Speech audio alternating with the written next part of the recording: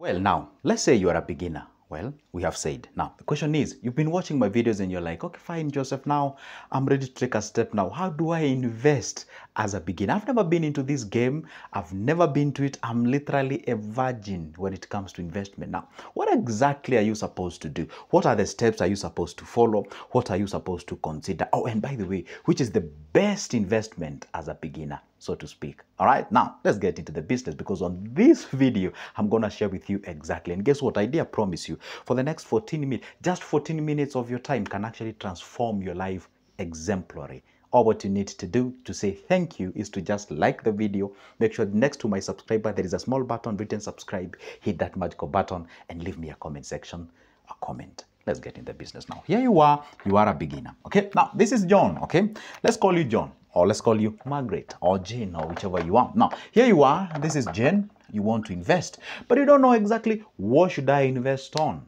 Okay, now the very first thing that you need to answer, and this most of the people don't even ask themselves, the first thing that you need to understand before you invest is, why do I want to invest? Okay, fine. I know that sounds like obvious reasons. Yeah, I want to grow well, I want to be rich. No, but that differs from one person to the other. For example, when I'm investing, let's say my target is 100 million. Someone else investing saying, hey, guess what? I'm looking forward to getting 500 G's or something. So why do you want to invest? Are you dissatisfied with that what you earn? Well, are you looking forward into a retirement and you want to safeguard it? Or are you looking forward into creating multiple streams? Do you want to safeguard your money or your wealth or whatever they think? So answer the question, why do you want to? Why you want to do what? To invest. Why to invest? Okay. See, when you answer this question, let's say maybe you want to go ahead and do what? Create multiple streams of income. Or let's say you want to do what? Expand the basket of income. You want to simply expand basket of income. Okay, so once you answer that question, I want to expand the basket of income. Okay, fine. What is your current income? Okay, let's say your current income is 30,000 a month. Okay, now you have answered that. See, now, see, when it comes to investment, we deal with the specificities. Your current basket of income is 30,000. This is an active income. Active income simply means that you trade your energy, your skills, and your time, and then you get paid. That's what you do each and every day if you're employed. Now, the question is, I want to expand this. Okay? Now, to what extent? Do you want to maybe expand this by 10,000, expand this by 20, expand this by equivalent? Let's say your target is, maybe I want to add 10,000 on top of the 30,000 that I have. Let's say you want to add 10,000 on top of it. Okay, fine. Now see, you have answered 3 questions. Why do you want to expand? When you have this amount of money you want to add. So therefore, you are looking forward into earning, let's say, 40,000 at the end of the month, for example. You want to add some extra 10,000. Now, after knowing that you want to add 10,000 Kenyan shillings on top of the current amount of money that you earn from the active income, what do? You go ahead and ask yourself, what does it entail for me to create an income or create a system that earns me 10,000? And for this case regard, you ask yourself, which vessel or venue do you want to use? Do you want to use the business venue, or do you want to use what you call the investment venue? And never forget, this one has high risk, and this one has low risks. And guess what? This one has high income, and this one has low income. So if it has low income, then you leverage on time, or you leverage on what? On the amount. What do I mean? If you don't have a lot of amount that you can put in, for example, if you want to earn 10,000 a month from an investment, you need an average of 1 million investment. If you get an average of 10%. You get what I'm saying? So you don't have this amount, for example. Now, guess what happens? You leverage on what? Time. You don't have the amount, but you have the time. So now the question is, how much time do you have? Okay. Now the question is then, if the amount of money, the amount of time that you need for you to invest is defined by how much can you surrender each and every month for your savings. Let's say out of the 30,000 that you earn per month, you can manage to save how much? 10,000 at the end of the month. Therefore, it means, remember what I told you, if you take 5,000 each and every month, put it in a money market fund, for example, giving you a return of 13%, in a period of 10 years, you have yourself 1 million. You have answered the question. That's what you need. So you'll be getting that cash flow. But now, case regard, you have 10 instead of 5. Probably you're thinking that it will take you 5 years. No, it will take a little bit of time than that. But the question is, let's say you save the month 1, month 2, month 3, and month 4, and month 5. Now, guess how much you have? You have 10, or rather you have 50,000. This is my simple advice that I will give you. When you do not have a lot of money, focus less on investment. Because investment basically works for people who have a quite substantive amount of money. What you should focus on is to grow, expand, multiply that money, and then you look forward into the investment later. What you suffer from, it is not investment, because investment is more of sort of capital preservation. What you suffer most from is not investment. It's not lack of investments. It is actually lack of a substantive amount of money that you're earning. Therefore, I always advise people, if you find yourself within this bracket, concentrate much on the areas where you can actually multiply your money at a quite a reasonable rate, especially into the business. Think about what exactly can you be able to do. That where you are employed, what do you do? Let's say you are employed somewhere in a supermarket where you do bakery. You are in the bakery section where you bake some cakes, you bake bread and all those kind of things. So the question is, you have the skills of making all those things, but you may not have the machineries to do all those kind of things. And you have yourself the 50,000. Then you ask yourself, well, what if I buy from the wholesalers and now I retail them and I sell them because I know the pricing of the breads and the cakes and what have you? Or maybe the 50,000 can get me 1 or 2 machines that I can be able to help me bake some cakes when I do not, or when I'm not actually showing up to my work. Or then if I'm actually occupied to my work, then I can actually bring somebody who is an intern or somebody who is just getting started up on this industry of baking or bakery. Then I can deploy that individual, and then from that particular point, I can actually use it as another source of income. You grow. I always tell people, if you don't want to get a lot of stresses when you get yourself into a business, try to get into a business that you're already in. For example, let's say you're employed somewhere where you sell clothing in a quite of a big chain store, and then you end up starting something to do with like a whole of a different section. Like you get yourself in like the hospitality industry, like the hotel or the restaurants, whatever the thing it is. You find like you're in 2 vast industries. Try to figure out on you being in that particular area. And I know you have a question, what if, Joseph, I deal with things to do with psychology or whatever, I'm employed somewhere as a human resource and whatever? You can actually be able to get into the content creation and be able to sell your services online. Do not disregard the fact that online, that's where the business is. You can get yourself into that industry.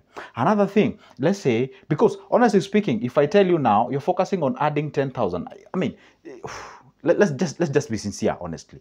I mean, you're gonna take 10 years to actually add 10,000 on top of your that. For God's sake, by the time the 10 years are clocking, probably your salary will be even close to 100. I don't know. I'm just...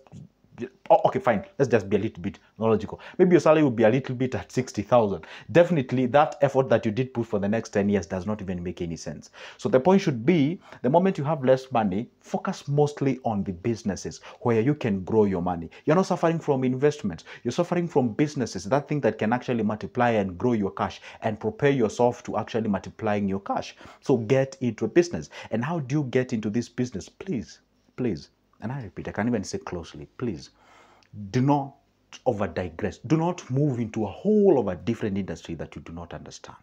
Stay within the lane. Did you get that, my brothers and sisters? Stay within the lane. Ask yourself, okay, fine.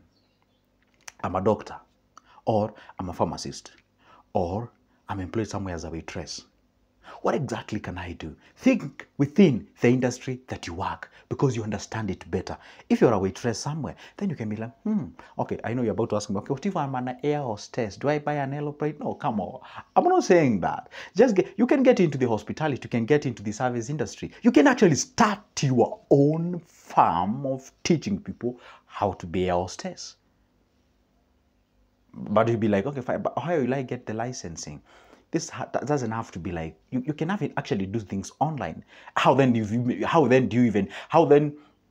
if you can actually get into the content creation? Show people how this is a life of a hostess. This is exactly what we do. Show us from the beginning to the end. We will enjoy watching your videos on YouTube. We're gonna give you billions of views, and guess what happens now? If you become a YouTube partner, they're gonna pay you doing exactly that. Sometimes you don't have to think too hard to make an extra coin out from what you're doing. That is exactly what you do as a beginner. All right, don't forget, we're talking about how do you invest as a beginner, step by step.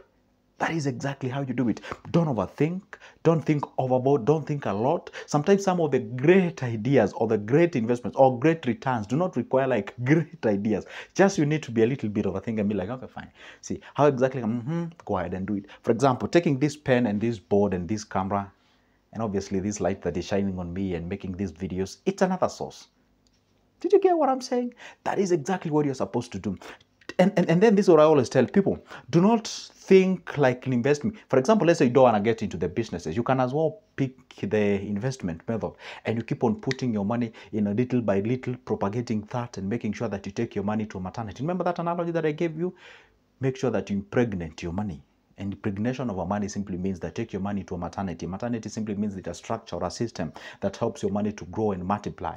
And that way, on the other end, you're going to receive some baby money. And that is now what you eat. That is what you do. So the first question you should ask yourself, if you can just recap what exactly I said. Number one, consider why do you want to invest? Once you answer the question, then I want to expand my income. Then how much is your income as of now? It is 30,000. This is just an example. And then how much do you want to add on top of that 30,000? I want to add 10,000. Fine, amazing. Now you ask yourself, then what will it require me to actually an extra 10,000 as an extra income? Then it will require me an X amount of money. Then if you ask yourself, you want to use the vehicle of the business, that may take a little bit a short period of time. For example, if you buy some sneakers, like in Kenya, the bale of sneakers, the second-hand sneakers will cost, even a new one, I bet it will be less than 20 G's or 20,000. That's like $200. You can be able to get a bale of sneakers, like a couple of sneakers, and maybe you can trade them in a retail. Some people even sell them to where you usually work. You show up with those sneakers and sell to people. There are people who do. There are people even who bake some cakes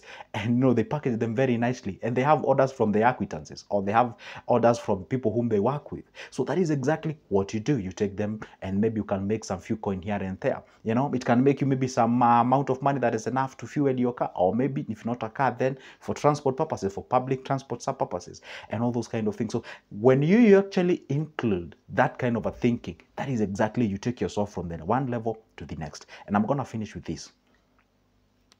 Let's say you want to make $1 million bob as your extra income, but right now you're speaking the language of 10,000, 100,000 and something of sort. Sounds like a milestone. You don't have to sort of have a huge chunk of money for you to see as if you're making a substantive move. All what you need to do is to rely with that little amount of money that you're making, then progressively you rely on that. For example, when you're driving, let's say you want to drive like 200 miles or 200 kilometers from where you are. And maybe say you're driving at night, when you turn on the light or headlights of that car, it does not illuminate the entire stretch of 200 miles. See, when you turn on your car, it does not illuminate that. No, it just illuminates like 20 meters from where you are. And you rely with that 20 meters continuously until you reach your destination. That is exactly what happens with investments. Invest your 5K, your 10, your 15, your 7, your 8, your 9, whatever the thing is, rely on that until you actually reach to your destination of investment. I wish I can say it in an easier way than that. That is how I can deliver it to you. But for now, it's a goodbye. Don't forget, you can as well go ahead and grab that number of mine from the description of this specific video. Let's have a conversation about investment, if you may. For now, it's a goodbye, and forget not to like the video and comments on the comment section. For now, it's a goodbye. See ya.